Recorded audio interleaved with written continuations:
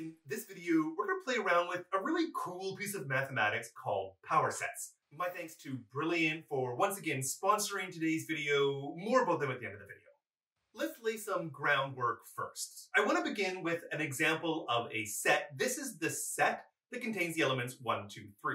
And the big idea of a set is just a collection of objects. It's kind of like a box with different things inside of it, like an apple, an orange, and a banana, or in this case, 1, 2, and 3. And then any set is going to have various subsets. So what's a subset? Well, something like the set 1, 3, it itself is a set. And we think of it as a subset of the original A because everything inside of 1, 3 is an A. 1 is an A and 3 is an A. In contrast, the set 1, 4 is a set, but it's not a subset of A because 4 is not in A. So 1, 4 is not a subset of A.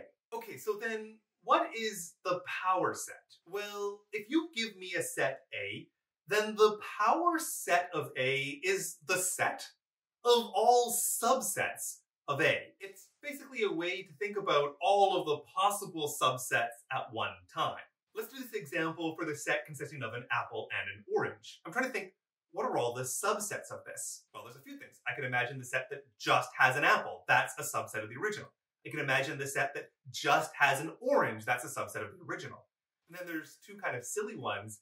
The original set itself, that is the one containing an apple and an orange, is still a subset. Subset means everything in the one is in the other. And so an apple and an orange is a third subset of this particular set. And then the final one here is I have this box. I could just have an empty box, an empty set that has nothing inside of it. This is indeed considered a subset in a bit of a vacuous way because there is nothing inside of the empty set that is not in the original set. And so it satisfies that condition that anything in the subset has to be in the big set.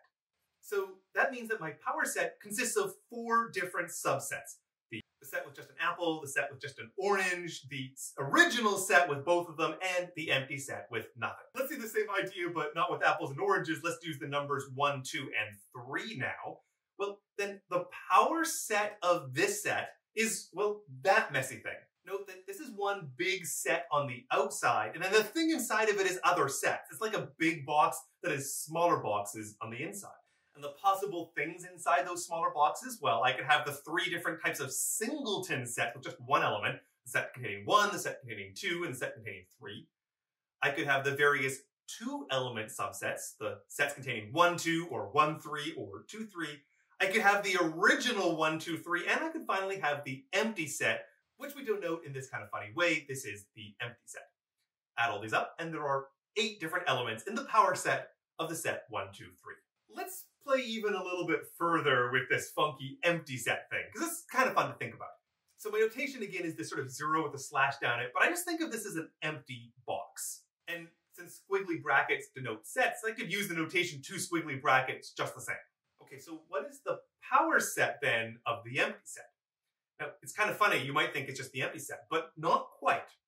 Well, the power set is the set of all different subsets. So on the outside, you have to have the set notation. On the inside, well, the only subset of the empty set is itself, the empty set. So this is the set containing the empty set. In other words, it's a box containing an empty box. Kind of silly, but let's go one step further. Let's do the power set of the power set of the empty set. A rather silly thing to consider. Well, again, it's a set with various subsets inside of it. One of them is always going to be the empty set, and the other one's going to be the original, which was the set containing the empty set. There was only one thing in the original power set of the empty set, and so that's either not included or included. This has 2 elements in it. So we've seen a subset with 2 elements. So thus far we've seen a power set with 2 elements, with 4 elements, with 8 elements. And it sort of makes me think that there's going to be a bit of a pattern here. So how do we deal with the number of elements in a power set?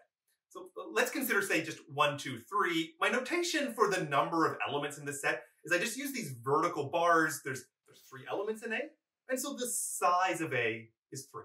But now let's try to go and think about the power set. For any given subset, each of 1, 2, and 3 is either included yes, or it's not no. And so then if I try to figure out what the power set of A is, like I'll copy and paste what we saw before, it has this 8 elements in it. And Because I'm thinking of this as three objects, each which has two different possibilities, the number of elements here is 2 to the power of 3, in other words, 8, which indeed is what we have seen previously. More generally, if the size of your set A is n, then the power set of A, its size, is 2 to the power of n, because for each of the n elements in A, there's two different possibilities as to whether or not they're going to be in a particular subset of the power set of A. Now, this all works when n is a finite number. But I want to play around and show you something really cool about what happens if n is infinite. By the way, I'm putting this video in my discrete math playlist. The link to that is down in the description. And this is the typical stopping point for students taking discrete math courses. But the next thing I want to show you is just so cool, so I'm putting it in this video regardless. Imagine your set A was all of the natural numbers. So 1, 2, 3, but keeping on going, 4, 5, 6, on forever. It's an infinite set. The size of A is what we call countably infinite, because I'm using the counting numbers to get to that infinity. So then, what is the power set of the natural numbers? I mean, surely its size is infinite. The original set is infinite, and even just taking the singleton subsets that have only one element in it, you quickly get that there is infinitely many possible subsets. But is it the same kind of infinity? If you haven't seen this type of thing before, what do I even mean by different types of infinity? Isn't there just one? Well, no, there's many. Let me show you what I mean. Consider this. Previously, I thought for each of the different elements in the set, like 1, 2, 3, and so forth, there's two options for any given subset. It's either included or it's not included, yes or no. But now I'm going to slightly change notations. Instead of y's and n's for yeses and nos, I'm going to do ones and zeros. I'm going to make it reminiscent of binary numbers. And the reason I'm doing this is because I want to construct a particular function. This function is going to go from the power set of the natural numbers to very specific binary numbers. That is, for any given subset of the natural numbers, I want to spit out a particular binary number. Don't worry, I'm going to tell you why I'm doing this soon enough. Here's how this function works. Let me begin with an example like the subset 1, 3. 1, 3 is a subset of the natural numbers, so it's inside of the power set of the natural numbers. What I'm going to do is I'm going to send this to a binary number. Binary numbers only have zeros and ones. And I'm going to make it always start with 0 dot, and I'm only going to change the parts after that. And basically the idea is for any number in the natural numbers included in my subset, I'm going to put a 1 or a 0 depending on whether it's in or not in the subset. So in our case with 1, 3, I'm going to put 1s in the first and third locations and then 0 everywhere else. 0 in the second spot, the fourth, the fifth, the sixth, and all the way up. So I'll just write it as 0.101. So via this process, I'm taking these subsets of the natural numbers and spitting out binary numbers. By the way, so what is 0.101 in binary? After the point, the first one refers to 1/2. The second location, the 0 refers to 0 over 2 squared, 0 over a quarter. And the third is 1 now over 2 to the third, or 1/8. So this is just a half plus an eighth. Okay, so let's do one more example in reverse just to make sure we understand exactly what this function is doing. I'm trying to think, now, what object, what subset of the natural numbers corresponds to 0.01011101? When I look at this number, I see that there is a 1 in the second, fourth, fifth, and seventh locations after the point. And thus, if I took the subset that was 2, 4, 5, and 7, 2, 4, 5, 7 under this function would match to this particular binary number. Very small caveat here. Binary numbers are not unique. It's kind of like how in decimal 0.99999 infinitely repeated and 1 are the same thing. Similarly, at any point in binary, if you end with a 1, you could replace that with 0, 1, 1, 1, 1, 1 infinitely repeated, and that would have come from a different subset. But all I need for my purposes right here is that there is some subset that maps to this particular number. And so what I've done now is that any decimal expansion that we can write in this way, 0 point, anything you would like to write in binary, that there is some subset that maps to this. In other words, what I've said is that I have a function now from power set of the natural numbers, these subsets of the natural numbers, to the continuous interval 0, 1. That is, the types of binary numbers that I was considering were just all things in this interval from 0 to 1. 0 to 1 is the interval that's got like a half and a third in there, and pi divided by 4, and e divided by 3, and 1 over root 2. This is a continuous spectrum of numbers. The fact that I was using binary expansions, not decimal expansions, for all these numbers between 0 to 1 doesn't matter. It's just a choice of how I choose to write it. That I'm using binary because the sort of yes, no, 1, 0 nature of inclusion into a subset or not allows me to map to binary very naturally. Okay, so what do we have? There are at least as many subsets of the natural numbers. The size of the power set of n is at least as big as the number of things in the interval 0, 1. But here's the amazing thing. The interval 0, 1 clearly has infinitely many points in it. The interval 0 to 1 has certainly infinitely many points in it, but it actually has what we call uncountably infinitely many points inside of it. That it is a much larger category of infinity than the natural numbers itself. Why? Well, I actually recorded an entire video on exactly this topic previously. It uses Cantor's diagonalization to demonstrate that 0 to 1 is uncountable. There's no way to have what we call in mathematics a bijective correspondence between the natural numbers and this interval 0, 1.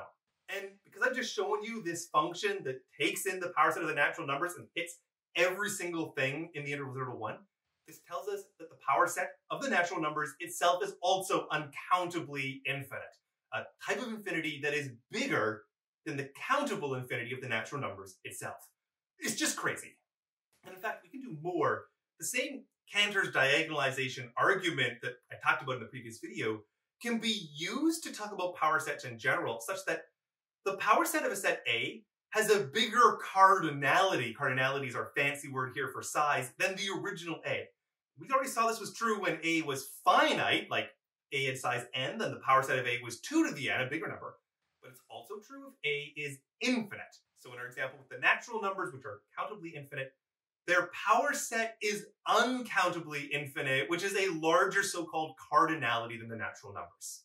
And there is a lot of really crazy and beautiful mathematics here, like, for example, the continuum hypothesis, and I really encourage you to use this as a launching spot to jump forward, and perhaps we'll do some more of this in future videos.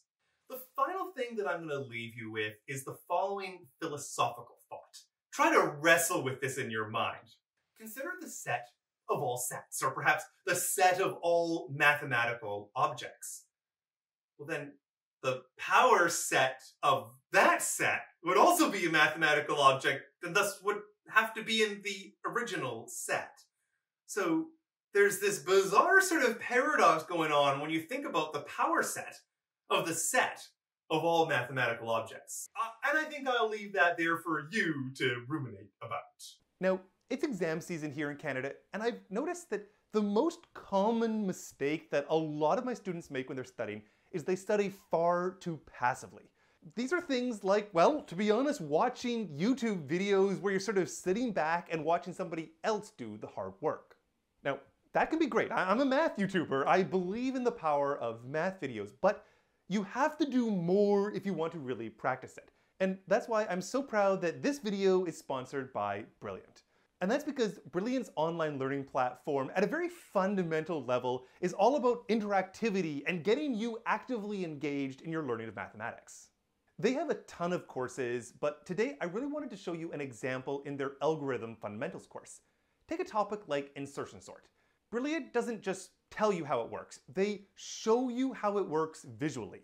And then you get an opportunity to reflect on the big idea and receive feedback and help if you don't quite get it. And most importantly, you get your hands dirty actually engaging with the math and rearranging the pseudocode until you've really mastered the idea of insertion sort.